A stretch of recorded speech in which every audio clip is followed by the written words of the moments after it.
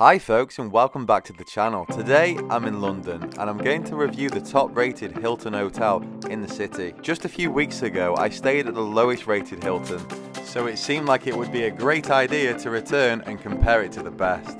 The Hampton I'm staying at today boasts 5-star reviews and is ranked on TripAdvisor right at the very top in 12th place out of over 1,000 hotels in the whole of London. Now this is really impressive, especially considering most top 20 hotels are luxurious 5-star giants like the Shard and Claridge's that can cost up to £1,000 per night.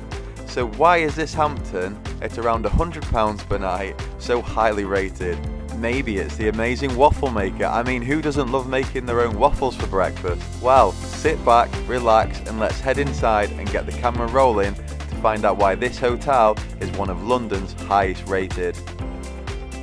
So as we head inside and take a look around the lobby, let's talk about the location of the Hampton by Hilton London City. Conveniently situated in the heart of the city, it's just a short walk from the iconic Tower Bridge and the vibrant Spitalfields Market. The closest underground station is Aldgate East, and it's just around the corner from the hotel, with direct access to the District, Hammersmith and City lines, exploring all that London has to offer as a breeze. As soon as you step inside the lobby, you're greeted by a bright modern space designed with comfort and style in mind. The lobby features sleek furnishings and a vibrant colour palette, with plenty of cosy seating areas perfect for relaxing or catching up on work. To the left of the entrance, you'll find the reception desk. There's also a snack bar offering refreshments and quick bites. Overall, I felt the lobby set the tone for a very pleasant arrival. I was quickly checked in and given room 327, which was on the 3rd floor. Now there's a busy road in front of the hotel, so as a light sleeper, I wondered if I'd hear any noise from the street below. On exiting the lift, I noticed that the hotel corridors were all very nicely painted and the carpets felt fresh throughout, so I was eager to open my door and find out what room 327 was going to be like. I was genuinely impressed by my room at the Hampton by Hilton London City. It was beautifully appointed, with quirky artwork hanging on the walls and a comfortable corner sofa providing a nice place to sit and relax. The lighting was very thoughtfully designed. It created a cozy ambience throughout. All of the furniture in the room felt really high quality, and on top of the sideboard there was a kettle and all the essential brew making equipment, and in one drawer there was the all-important hairdryer, and in another an iron. There was also an empty fridge which seemed brand new, and that was in the bottom cupboard. Just next to the doorway into the room there was an open wardrobe with about 5 hangers, and tucked just behind it there was an ironing board. Now the bathroom felt modern and well designed, again with excellent lighting. There was a large mirror with LED lights, and the sink and taps were really high quality. Above the sink there was spa therapy hand soap and body lotion. Below it there were some large towels and a bin. The tiling and sealant application was really well done, and while this isn't what I'd call ultra luxurious, the space just felt really modern, and for the price point that I'd paid, I thought it was excellent.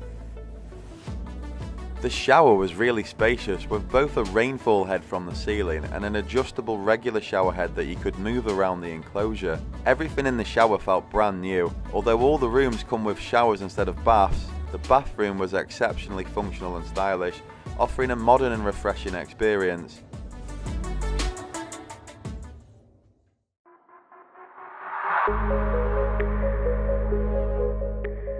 The gym is conveniently located on the ground floor of the hotel, accessible with your room key card. Upon entering, it felt like a great place for a workout session, with all the equipment appearing brand new. The space is well organised, featuring benches and a range of hand weights, along with a state-of-the-art kinesis machine. There's another section equipped with foam rollers, kettlebells and medicine balls, which would be perfect for loads of different workouts. Additionally, the gym boasts an array of cardio machines, including several exercise bikes, a Peloton and numerous treadmills. I had a really tough debate with myself about getting a workout in, but decided to do the right thing and head to the bar for a pint.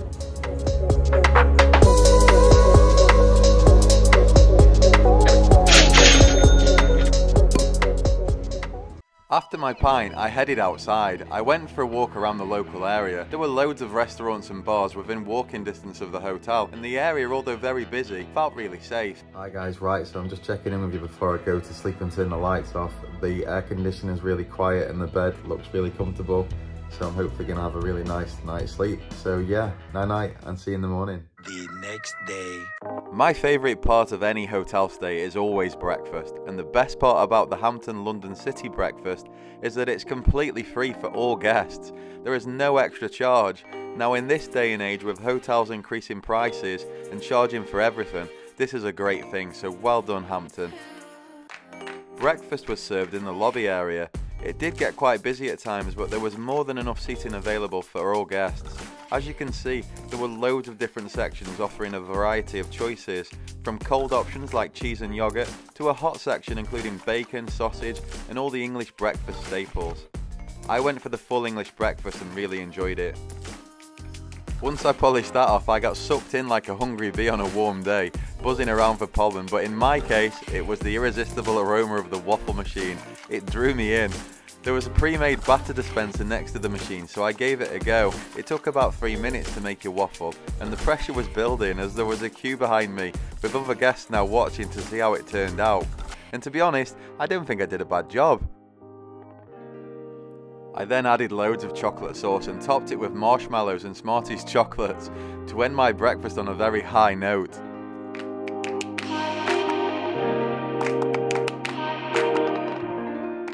So to quickly sum up, even though my stay was short, it felt really sweet.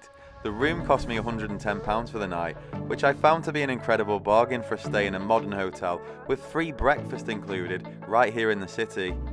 It's easy to see why this hotel receives such high ratings. I definitely recommend it for future visits to London, especially if you're looking to save money but still stay somewhere really nice. Just a little tip for visiting London, staying over the weekend is usually much cheaper than during the week due to the high demand from the business and corporate sectors. And just to note, my new passport has arrived, so next week I'll be back at 35,000 feet and I have something really good lined up. So thank you all for watching and hopefully see you next week at 7 PM.